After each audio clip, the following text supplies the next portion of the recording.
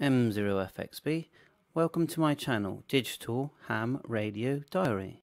M0FXB, welcome to my channel. So you've got your Anytone 878, this is the Mark II APRS receive version, and you've got your jumbo spot, and you just want to get it working, but you haven't got a computer. So what you're going to do is just, presuming that your jumbo spot has already been preloaded with the image that runs Pi-Star, you're just going to take out the SD card here, which is just in the side here, put it into your computer so you can add your broadband details. So let's say your username and password is just user, and then password is password. But you know, you're trying to link it to your broadband at home. So click submit, you'll get this file, and then just click the up arrow, right click, either copy or send it. We've got it there, and we're going to right click it, and we're going to send it to our adapter. Will be plugged into the laptop, so it'll come up like eDrive, and just send it into that, and then get that SD card and then plug it straight back into your jumbo hotspot, and then boot up. And once it boots up, go back to your browser and type in this lowercase, go pi dash star local. See it there at the top? And then when you select that, it will take you to the Pi-Star configuration page. Now mine's already up and running because it's all set up. So when you click configure, it's going to ask you for the password. So just go pi-star and then raspberry. Okay, sign in. Type that in wrong. Pi-Star rasp. There you are. Once you've signed in correctly, just click sign in, and I'll show you what settings to put in the config. So you want to turn on the DMR here, put in your DMR number here, and the frequency the same as what we put in the radio, DMR number, and your call sign, of course, and then apply changes. Once the changes have been applied, then it will ask you to select the modem here, radio modem type. So select this one here, STM32 DVM MMDVM HTS Raspberry Pi Hat GPIO. So get that in there, apply it again. It takes a couple of minutes each time for the small jumbo hotspot. And then the last bit is on your Brandmeister, select 2341, and you're going to need to get your hotspot security in there. So go over to brandmeister.network, create yourself an account, and then once you've logged in, I'll log in now, log in here, you need to just click yourself there and go to self-care, like so. I'll just show you that again there, and then go down, it says self-care, turn on hotspot security and put your password in here, and then save it. And then what you do is in this section, get your password in here where I'm squiggling the mouse under BM231, and again apply changes.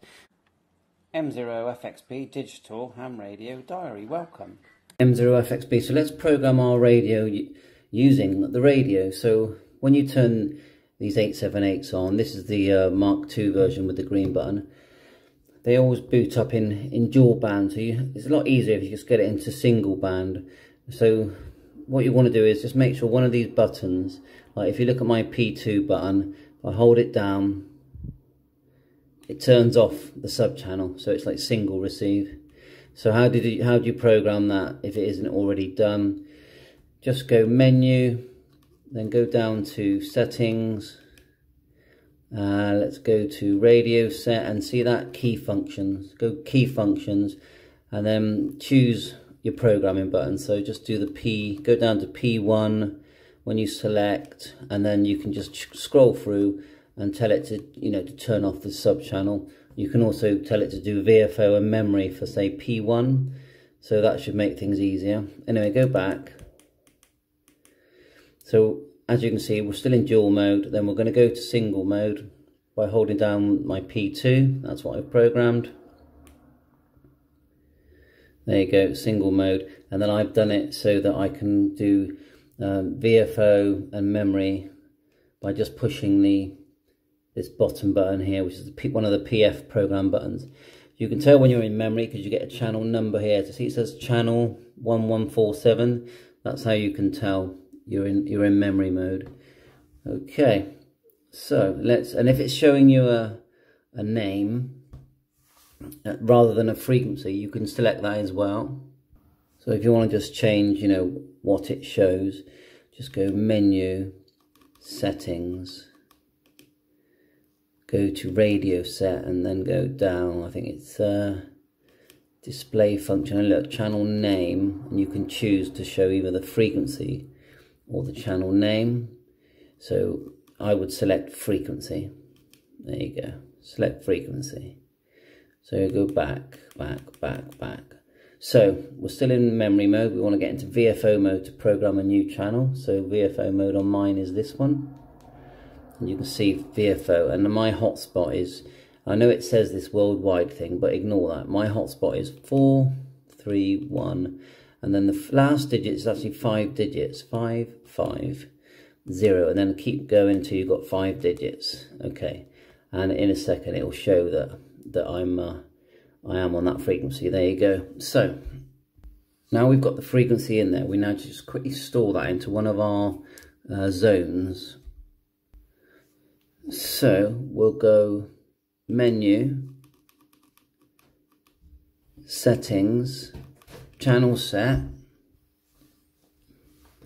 new channel, and it by default it finds the next clear channel. Here is 1155, because this is like your typical code plug that you get from Moonraker, Martin Lynch, one of the big suppliers, where there's literally 1,000 channels. So we're going to hit confirm. It put this channel at the bottom of that list, confirm, and then we're going to name it. So let's name it.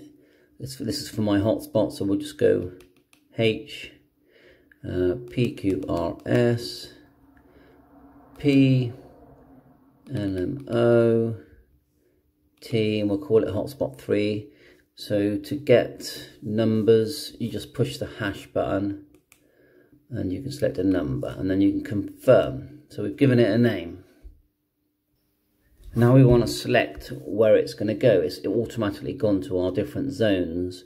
You might only have one zone, but most of these hotspots, these pre-programmed you know, Anytones, have got loads of zones in them. So we're going to put it in the zone my hotspots, select, and then confirm to save. So it's now put that channel in, but it hasn't put in all the settings yet of that channel. So that's the next step.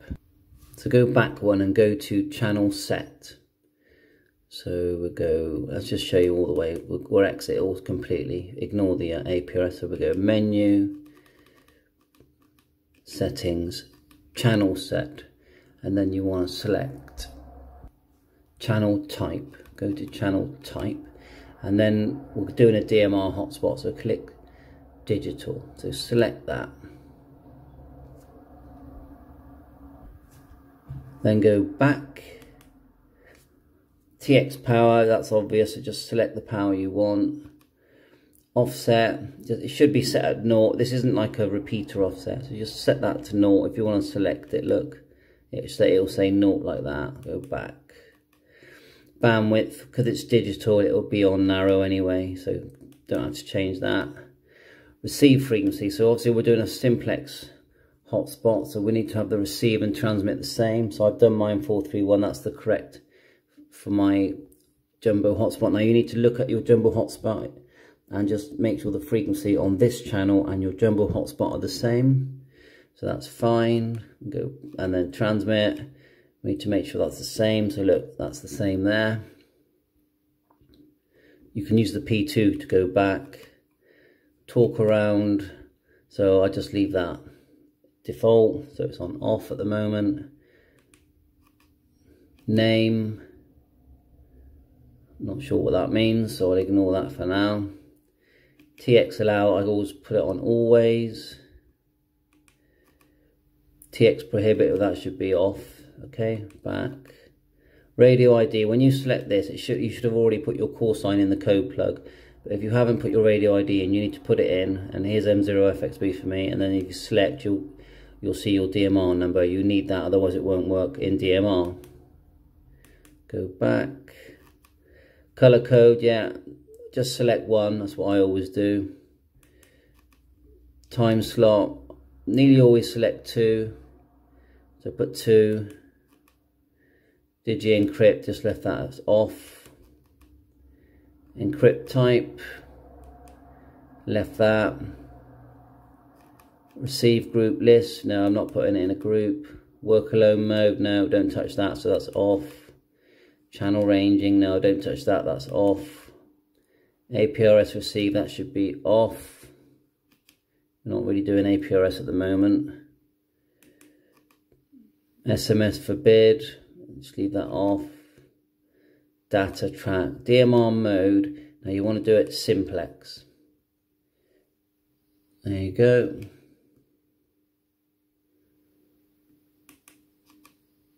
And that's it. So that's the channel all set up now. So with a bit of luck, that should activate our hotspot. We'll go and test it. So what I'll do, I'll select it in the memory now. So I'll go back into memory mode. Push that, we're in memory. And then we've got to find the hotspot, the zone that was called my hotspot. So I'm going to go menu, zone, and then we'll go up to my hotspots. Select zone, that's my hotspots. Now we can turn to the channels that we put in that hotspot. I think it would be the highest number. Yeah, which I think was 1155. Yeah, was that a higher one there? No, it's 53. So I'm pretty sure it's that. 55. That's the high. That's the last one I did. So let's go and check it out. Yes, I have the Nagoya antenna. It's quite an upgrade from the internal, the antenna it came with. Yes, I plugged this antenna and I have the monophone coming in. So, yes, maybe I should turn the transmitting power a bit down. But thank you for the tip and the 73. All the best to you and your family and stay safe. This is Oscar Hotel 2 Charlie. So straight away I fired up the hotspot and it's working fine. I'm just going to show you the hotspot settings. Okay, so here it is on the Pi-Star dashboard, working fine. There's the frequency there that we put into the radio. So we're all good to go. 7.3, all the best.